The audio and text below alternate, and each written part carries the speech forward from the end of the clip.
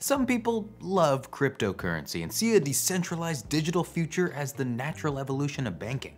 Others see crypto as a passing fad designed to bilk people out of their savings. And then there are the rest of us, nodding politely as we quietly wonder why anyone would invest thousands of dollars to a digital currency based on a dog meme. Hi, I'm your host, Justin Dodd, and today we're debunking myths about cryptocurrency. We'll discuss Bitcoin's pseudo-anonymity, explain how these currencies relate to NFTs, and debate whether 99% of Bitcoin is really owned by just a handful of users. Let's get started.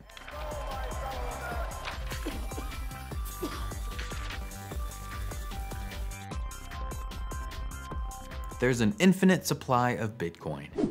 Part of what makes it so hard for people to even wrap their minds around cryptocurrency is that it's not tangible. There's no physical cryptocurrency. Well, there are some people who have tried to make such a thing, but it's still a bit convoluted. In general, when we talk about cryptocurrency, we're talking about a digital asset. The paper money in our wallets hold a certain value, and there's only so much of that money in circulation at any given time. This, in theory, keeps the value in check. Print too much money, value drops off, inflation rises. But cryptocurrencies seem to be the opposite. They exist solely in the digital world and aren't monitored or printed by a government. So, in theory, something like Bitcoin can be mined and bought in perpetuity by individuals until it's essentially worthless. Well, turns out that's not quite right. Bitcoin was designed specifically to have a limited supply in order to prevent inflation and retain its value. And the complex system in place to maintain that limited supply is pretty ingenious. When the creators of Bitcoin, who operate under the Satoshi Nakamoto pseudonym, thought up this whole enterprise, they knew they needed to put a cap on their digital currency to preserve its value. They settled on a grand total of 21 million units. That is all the Bitcoin that will ever exist before the world hits the end of the road. But those 21 million units weren't given to the public at once. Each new batch of Bitcoin first needs to be mined before being released. That requires a high-end computer mining rig, or multiple rigs, to solve a complex math puzzle. These puzzles have been described as both guesswork and a lottery. Even after trying 4 billion times, according to data scientist Kirill Eremenko, you have an estimated chance of success of 0.000000001%. So as you can imagine, it takes a lot of computing power to successfully mine. The first miner or group of miners to solve a given puzzle is rewarded by the Bitcoin network with a set amount of coins, which in April 22 was around 6.25 coins, equivalent to about $130,000 as of July 11th, 2022. That reward is only part of it. The mining process also creates new blocks for the blockchain, a kind of digital ledger for all Bitcoin-based transactions to be recorded and stored. Around 144 blocks are added per day, and each contains around 500 transactions. Adding new blocks to the blockchain basically works to verify any Bitcoin transactions in progress. Think of it as a replacement for your bank verifying all of your credit card purchases. Instead of a central authority like JP Morgan, it's a peer-to-peer system without borders and without any one entity in charge. There are an untold number of miners out there working around the clock, so transactions like one person sending Bitcoin to another are typically verified within 10 minutes or so, depending on the volume. So yeah, mining does yield new Bitcoin, but it also makes the whole blockchain system go round by verifying the transactions taking place. To fight against inflation, blocks are designed to yield 50% fewer Bitcoins after every 210,000 blocks are released. That usually takes around 4 years or so. Basically, the more we squeeze the orange, the less juice we're getting. The creators were apparently thinking decades ahead when coming up with this strategy because while we've already mined more than 19 million Bitcoins, it's estimated that the entire supply won't be fully available to the public until 2140, thanks to the decreasing yields. And that's just the way Bitcoin works. Other cryptocurrencies operate completely differently, from the way the blockchain is verified to the real-world assets that back them. But we'll get to all of that in a minute. Crypto is guaranteed to go up. While Bitcoin's self-imposed scarcity is designed to preserve its value over the long haul, it's not a guarantee that prices will go up, despite what passionate crypto evangelists might say on Twitter. If there's no demand for a coin, say if it never becomes a universal payment option, or if speculative interest rise up, it will not appreciate in value, no matter how tightly the supply is controlled. Scarcity alone does not guarantee value. Let's look at it in a way we can all understand, through dog poop. If all the dog poop on the planet disappeared tomorrow except for 3 handsome little logs and all dogs stop pooping, it's hard to imagine those 3 dog poops would suddenly be worth millions of dollars, right? Right? Someone please tell me that's right. All crypto has an equal environmental impact. Bitcoin mining is an incredibly fascinating system, but its impact on the environment cannot be ignored. Those crypto miners out in the world all use beefy computer rigs that need to perform complex computing. That requires time, storage space, and most importantly, energy. It's estimated that the combined energy usage of Bitcoin miners is 91 terawatt hours of electricity every year, which is more than what is used by the entire nation of Finland annually, according to the New York Times. But not all cryptocurrencies are created equal. Bitcoin's system of using miners to solve math equations to verify and add to the blockchain is called proof of work. It makes for an extremely secure currency, but it's also a big-time energy drain. Other cryptocurrencies like Solana, Terra, and Cardano use a system called proof of stake. In this system, individuals who own a certain amount of a specific cryptocurrency can offer to validate blocks of transactions to add to that currency's blockchain. Like the name suggests, they do this by joining a group of randomly selected validators and putting their own coins at stake, sort of like collateral, until the validation is confirmed. Once confirmed by the consensus, the validators might get some cryptocurrency or a portion of the transaction fees associated with the transactions in the block as a reward. If a validator does not do their job, if they go offline or try to attack the network, for example, some or all of their stake can be taken away in a process called slashing. By depending on individuals with actual skin in the game, it's theoretically supposed to be an honest system. Both methods use computer algorithms to validate transactions on the blockchain, but since proof of stake doesn't require millions of miners competing with each other with the biggest machines possible, the energy usage is far lower. Some estimates put it at more than 99% lower. Even amongst proof of stake cryptocurrencies though, there can be significant deviation in energy consumption. The way networks are set up and the specific hardware used to validate transactions can all affect the environmental impact of any given coin. Cryptocurrency always functions as a currency. When Bitcoin first hit the mainstream, the general thought was that it would eventually stake a claim as a true digital currency that cut out banks and allowed people to easily make transactions anywhere in the world.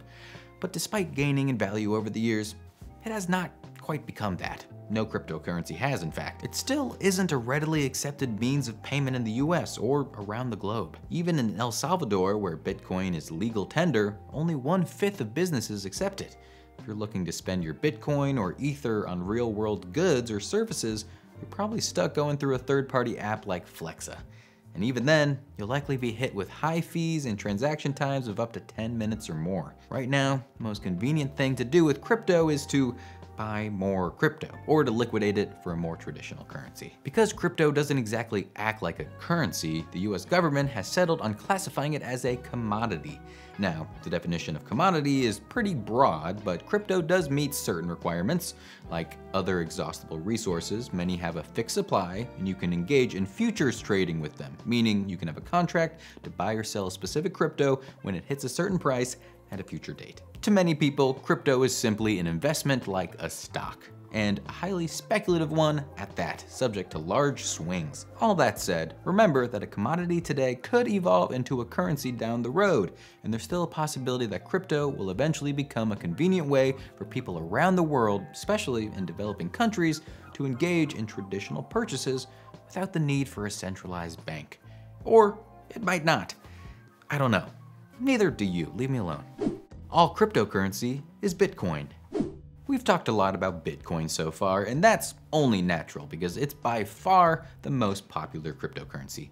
But there are thousands of different coins out there, each with their own quirks and rules. Some have a limited supply, some don't. Some have more interesting capabilities like Ether, which is named after the blockchain it lives on that can be used to create NFTs. And some are just gimmicks, like the unauthorized Coinye, modeled on Kanye West, that was cease and desisted basically out of existence.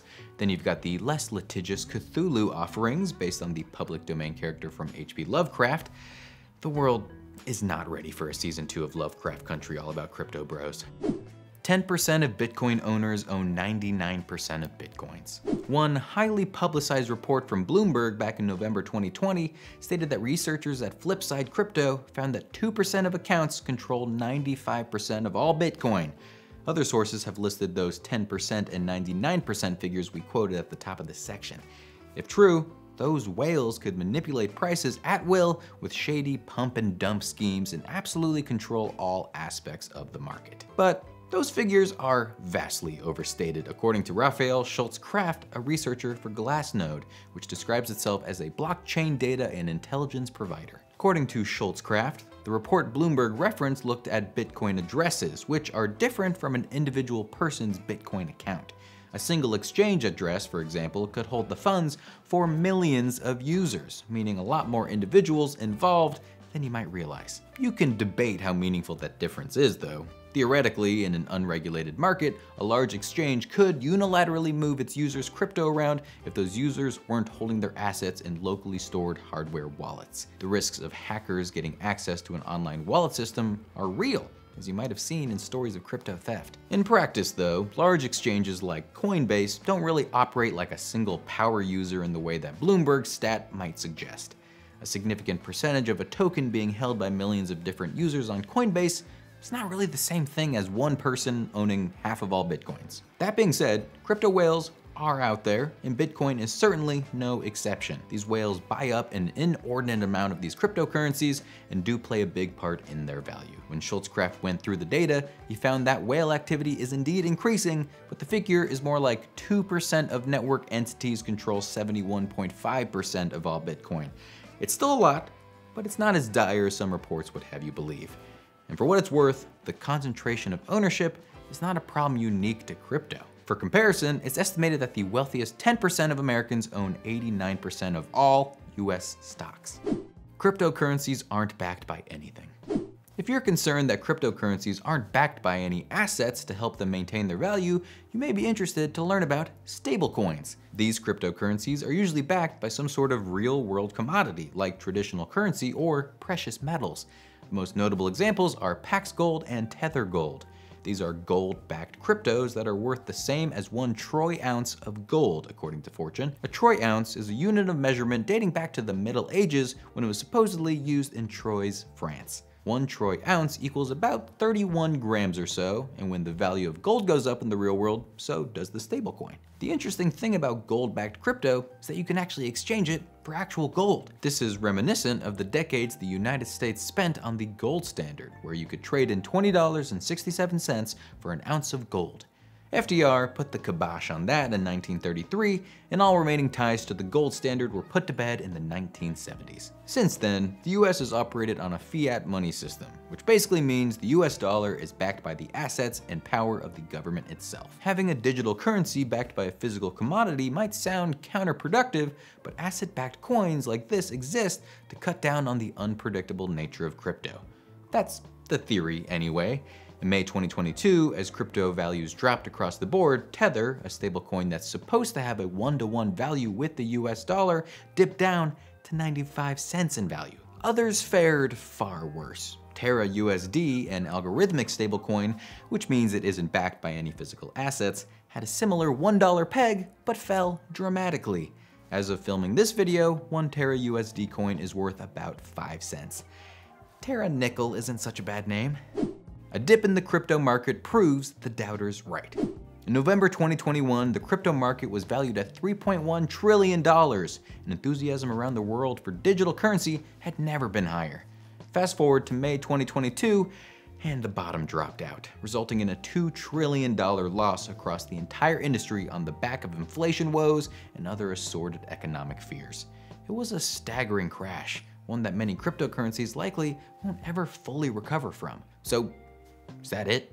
Did the bubble that so many people were waiting to burst finally blow? While no one knows for sure what crypto will look like even a year down the road, all you have to do is go back to 2018 to realize that a volatile market like crypto has bounced back from crashes before.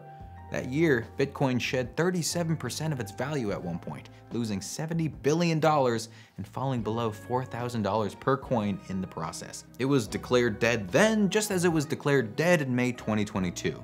But if you had put money into Bitcoin when it hit rock bottom in 2018, you could have taken advantage of a historic bull market that rose from the crash's aftermath and peaked in November 2021 when Bitcoin topped out at $68,800 a share. Any one move in a coin's price, even a dramatic move that causes very real financial hardship for many people, is not necessarily a death sentence. Now, let me be 100% clear. Just as a major dip isn't a guarantee of a coin going to zero, it's also not a guarantee that past recoveries are going to repeat themselves. You might think you're buying low, only to see prices continue to drop all the way to zero.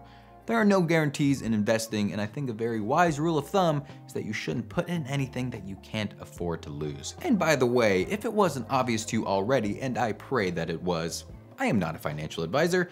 In fact, I have no idea what a 401k is, and I do not know what to put in each line of a check.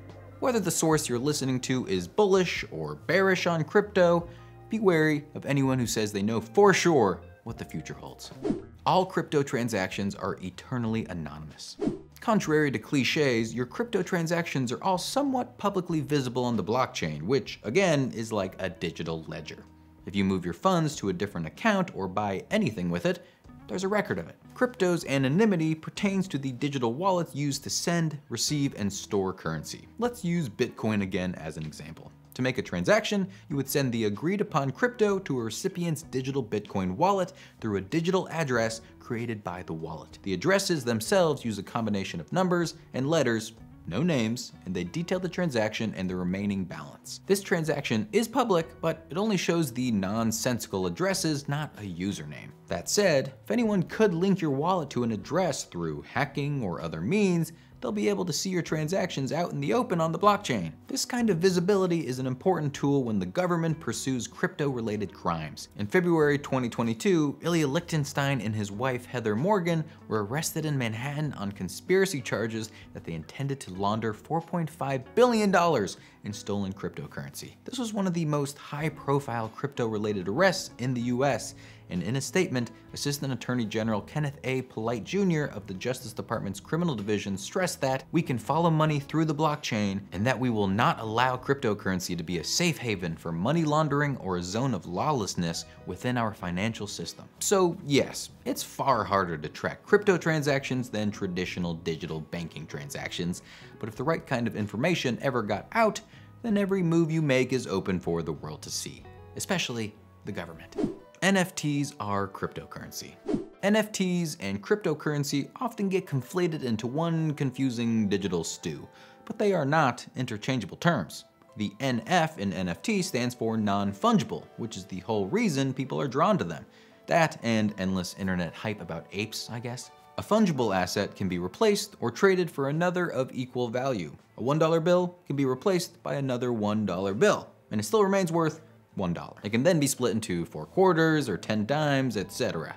NFTs are digital assets, most famously images, but sometimes music, domain names, or almost anything else you can dream up, and they all have unique digital signatures, so each one holds a specific value. The easiest way to equate it to something in the real world is to look at baseball cards. If you have a mint condition 1973 Carl Yastrzemski baseball card when he had the big sideburns, you could sell it for an estimated $1,300 or so. Imagine you loaned it to a friend for a few days. They come back with 2 cards featuring players with normal size sideburns. Even if the monetary value of the 2 cards combined to be $1,300, it's not the same thing.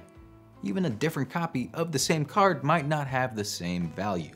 They're not interchangeable assets with a fixed value. Same with NFTs. A Bitcoin, on the other hand, will always be worth just as much as any other Bitcoin. In that way, it is fungible, just like Burns coins, the new crypto coin I just invented that celebrates Yaz's sideburns. Or maybe Homer's boss on The Simpsons? White paper forthcoming. Governments aren't recognizing or taxing cryptocurrency. Governments around the world are still feeling out the whole crypto thing, and that's led to a whole lot of confusion over what's legal to do with crypto and where you can do it. In some places like China, Egypt, Morocco, and Bangladesh, cryptocurrencies are banned outright. Meanwhile, in Europe, many countries are embracing them. In the Swiss city of Lugano, for example, you can now use Bitcoin and Tether to directly pay taxes and for goods and other services. It's a small experiment, but it could be a glimpse at how these currencies will be integrated by governments at a larger scale across the continent. In the United States, cryptocurrencies are legal, but are not legal tender, meaning that the government hasn't recognized it for settling debts. However, that doesn't mean the US doesn't still want in on the action. In February 2022, Colorado Governor Jared Polis announced that the state plans to be the first in the country to accept crypto payments for taxes and other fees like hunting licenses. To actually get the money, the state will have an intermediary convert the crypto to dollars. More states, like California, have proposed similar bills that would allow people to pay for DMV fees and other government-associated expenses using certain cryptocurrencies. As the states figure out how they want to utilize crypto, Uncle Sam is sticking to his classic playbook. He's gonna tax it. In the eyes of the US federal government, any gains you see from selling crypto will be treated like any other stock or property you sell. It has to be reported on your federal income tax, and you will be charged by the IRS accordingly. And if you happen to run a business that accepts Bitcoin as payment, you'd have to know how much Bitcoin was trading at on the days you were paid in it to convert it to US dollars on your tax return. In short, prepare to do a whole lot of work if you're fully embracing the crypto lifestyle. Cryptocurrency is a subject that inspires strong opinions, so I'm curious, what did we get wrong in your eyes? Or what other misconceptions about crypto are out there, and why did anyone ever think those Bored Ape NFTs were cool? I'm begging someone to explain it to me. They don't look good. Thanks for watching, and we'll see you next time.